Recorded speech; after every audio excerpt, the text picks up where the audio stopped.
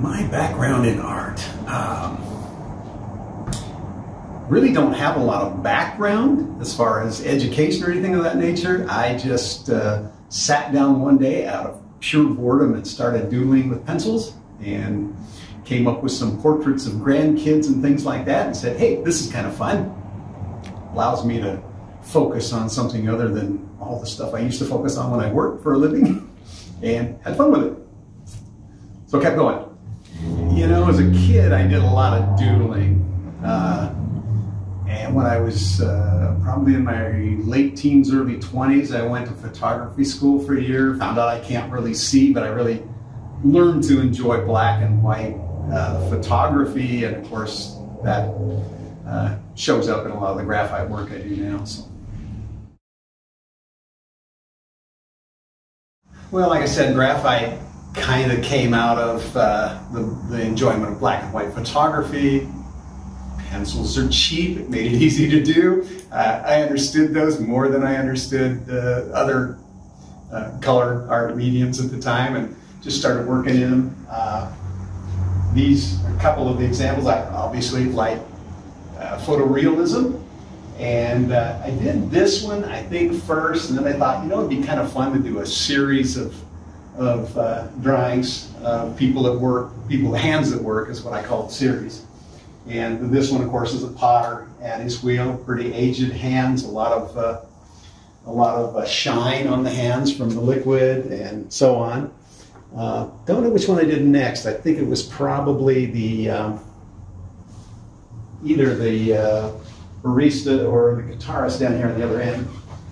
Barista, I like doing shiny objects a lot, so it's kind of fun to do the reflections and the steam and the contrast in that. Plus, a couple of my kids were baristas at one time when they were in college, and they enjoyed doing that.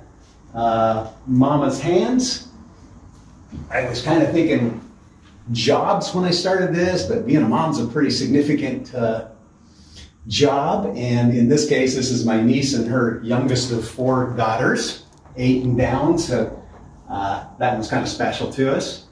This one's the first pastel one I think I did in the hand series, and that's my niece's husband, who is a welding instructor, and he said, "Don't ever tell my students that I did this without gloves on." So that was kind of fun, but I enjoyed the contrast and the colors in that one. The guitarist, that was another attempt at photorealism and showing a musician at work. And then the football one, that's one I started actually when I was doing another show, and I was sitting back drawing while I was at that show. So there's a few more in the series that aren't here, but it's been kind of a fun thing to work at. That was an interesting transition. It came about because I was asked to do a graphite portrait of a Rottweiler dog, Rottweiler puppy. And I started it in graphite and said, this just doesn't have enough contrast. It just isn't going to look good because it's almost all black.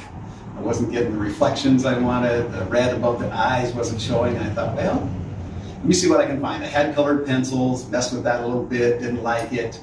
And I had worked with some pastel pencils in a 10-week art class I took years ago.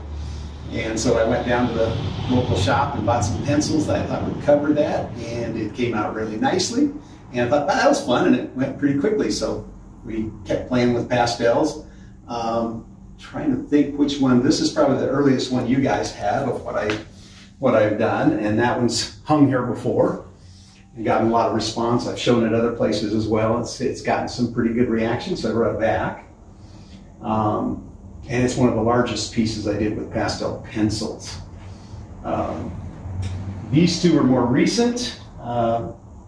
These are my wife's hydrangeas. She pestered me to paint her hydrangeas many, many times, and she took a picture of them kind of on a really misty, foggy morning. It was kind of a cool look, so I did that. That's more with soft pastels. The bird's a mixture of soft and pastel pencils. And that was we see herons all the time on the rivers where we kayak, and it's just kind of wrapped out. It's a little bluer than most of them we see. So these two pastels are, we're cloud studies and trying to learn to do clouds that look like actual clouds and be somewhat dramatic. The first one was actually just a study I did in that process. I posted it on Facebook and it got so many positive comments, I decided to go ahead and frame it and show it. This was the next one I did. I kind of liked the way it turned out, and just thought I think it's worthy of showing. These two seascapes, I've done quite a few seascapes. I've got some of Nescoin. This one's down Carmel by the Sea in that area, and this one was an attempt to create that translucent wave look that sometimes pretty hard to get with pastels. They're kind of difficult to work with that way. So but it came out okay. So. I have a couple of friends that paint with acrylics and oils that are constantly telling me you have to try it. So I finally caved one day and bought some acrylics, and what I discovered is, unlike dry media, where I can get up and go have a cup of coffee and nothing changes, I can leave it for hours or days. It was just fine when I came back. I discovered you buy new brushes if you do that with acrylic, but in the process of learning, I discovered that there are some things I can do with acrylics I couldn't do with others. This is one of the largest acrylics I've probably ever done. It's of a little coffee shop in Tacoma where my son lives, and he's taken us there a couple times. Just kind of, this window is actually inside their entry. You walk in and then you enter a door that's farther down, but it was just such a neat picture to see everybody inside sharing with one another before you actually enter the building. Had fun painting that. I painted it, I think, a 9x12 first, and liked it so much I painted it again larger. So, and if you guys happen to want the 9x12, we can find that one. Well, as I said, with the seascapes, I was trying to learn how to paint waves. So I did that with the cloudscapes. I was trying to learn how to paint clouds. The hand series just kind of developed after I did the first one that I really liked.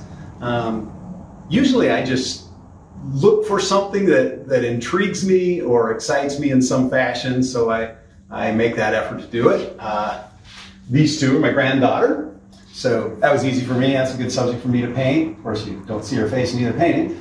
But this one was just something that kind of struck me from my childhood. I used to skate in my dad's old skates, and they were kind of like those. Other things, one back here with a sled on it that was kind of reminds me of going to Grandpa's farm and sledding on his place when we were kids. The coffee shop, like I said, I had a couple of kids that were baristas. It's just kind of whatever comes to mind. Looks like it would be fun to paint. That's where I go.